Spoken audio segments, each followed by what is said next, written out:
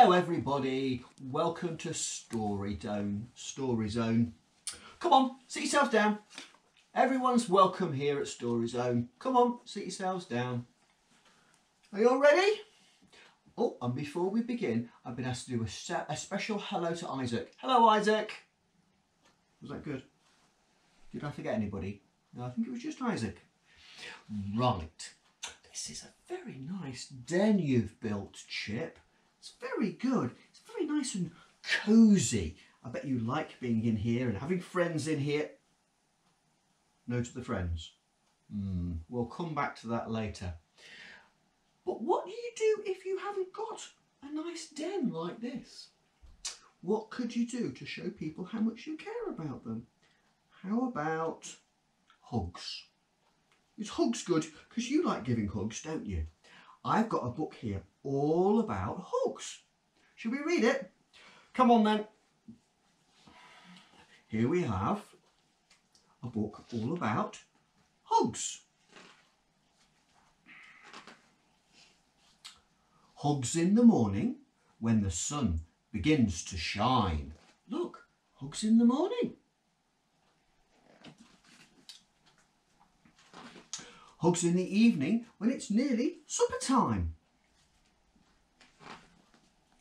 Hugs in the daytime when we go out for a walk.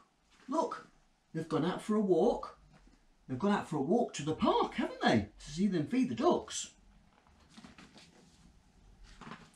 Hugs in the night time when I always want to talk. Hugs when it's time to go. When I turn to wave goodbye. Look, I think she's been visiting with Grandma, don't you?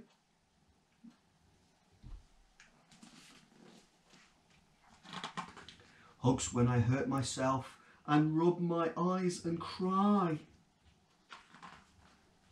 Hugs when it's playtime and my friends make me laugh.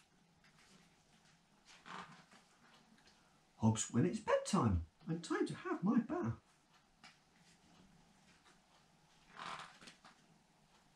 Hugs when I kneel down and I close my eyes and pray. Hugs when I kiss goodnight, when I talk to God and say, look, it's bedtime.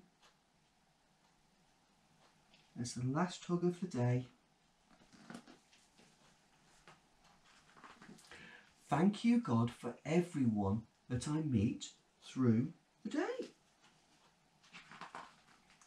Thank you for the smiles and hugs and love that come my way.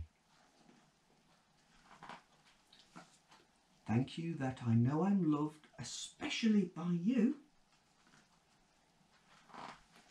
Help me always give a hug and show that I love too. Isn't that a good idea? It's mine. If we can, as we go, give a hug to people. I think that would be a good idea, don't you? There we are. That's a nice story. Do you want another story? Or shall we sit inside our den for a bit and do... Oh, I think there's somebody coming. Hello, Pippa. Hello. Are you coming inside our den as well? What do you mean, no? You like it in our den when there's just the two of us? Yeah, but that's not good. I think we should be we should be share our things, don't you? Yeah, is that all right? Come on in, Pippa. You can come in. We have biscuits. Oh, that looks nice. Can I have a hug? Oh, thank you, Pippa. Oh, you have biscuits. Would you like to share them? What's the matter, Pippa? Don't you want to share our biscuits? Well, they're our friends, and I think they would really like it if we could share our biscuits with them. Okay. All right. Share Come our on then. biscuits. You gonna eat your biscuit? Yeah, having it? Yep. Oh, thank you. Thank you, Pippa, for sharing our, what is it? Our den and sharing our friendship and sharing hugs, and especially for sharing the biscuits. That's very nice. It's nice to be nice to people. It is. How about another story? Yes? Okay, so this story is called Little Robin Redvest. Okay, are you sitting comfortably? Can you both see? Okay. It was a cold winter's night and little Robin was getting very excited. He washed and ironed 7 warm vests for the frosty days ahead. He put on his white vest and set out to skate on the pond. On the way he met Frog. "I'm so cold," said Frog. "Can you help?" Can you see the picture? There's little Robin with his 7 vests all washed up, ready to wear. Frog said, "Can you help?" Little Robin gave Frog his white vest.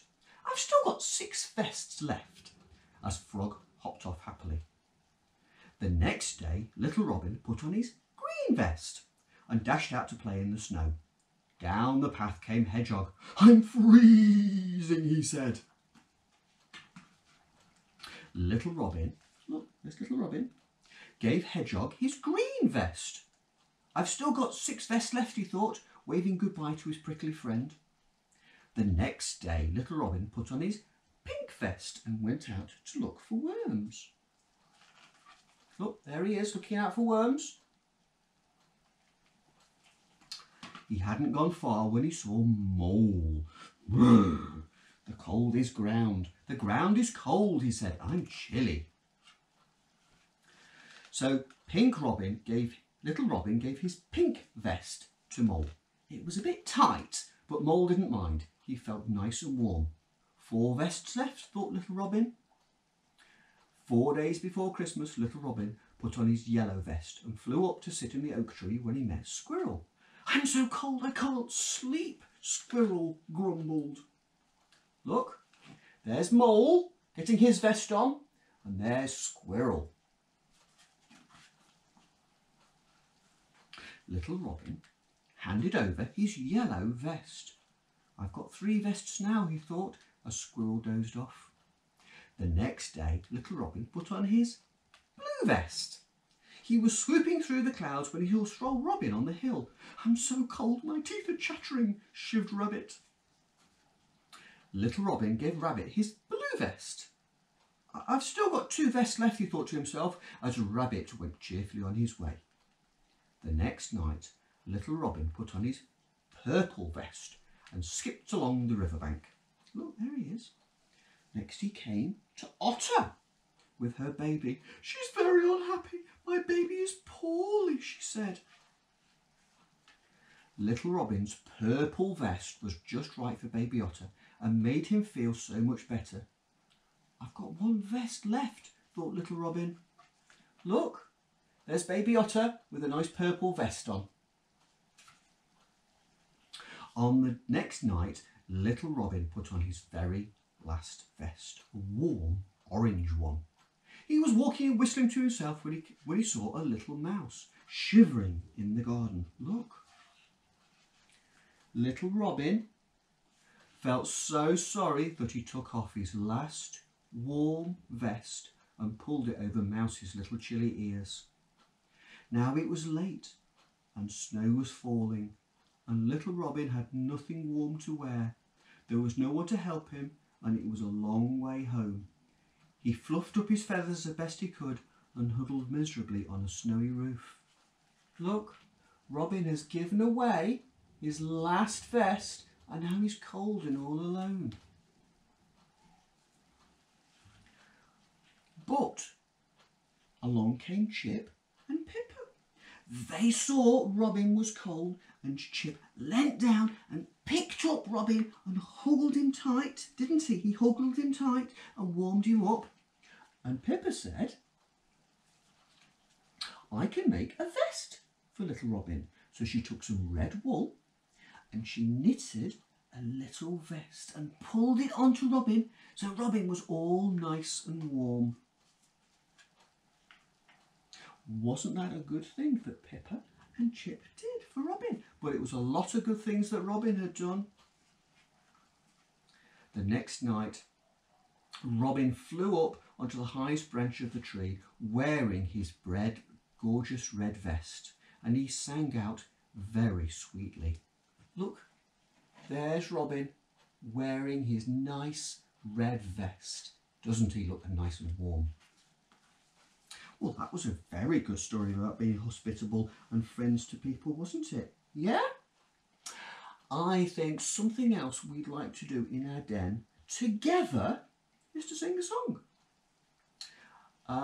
What happens if we sing a song that you don't know? That wouldn't be very good friends and very hospitable, would it? So we need to sing a song that we all know. And I think I know the perfect song that we used to sing in Crawlers, and I think everybody out there will know. Everybody, young and old, will know the song Wind a Bobbin Up. So together, all together, we're going to sing Wind a Bobbin Up. Is that okay? Okay. Ready? 1, 2, 3. Wind a bobbin up, wind a bobbin up, pull, pull, clap, clap, clap. Wind it back again, wind it back again, pull, pull, clap, clap, clap. Point to the ceiling, point to the floor, point to the window, point to the door. Clap your hands together, 1, 2, 3. Put your hands upon your knees. Well, thank you for coming to Story Zone. It was very nice to be together. I'll see you all again soon. Bye.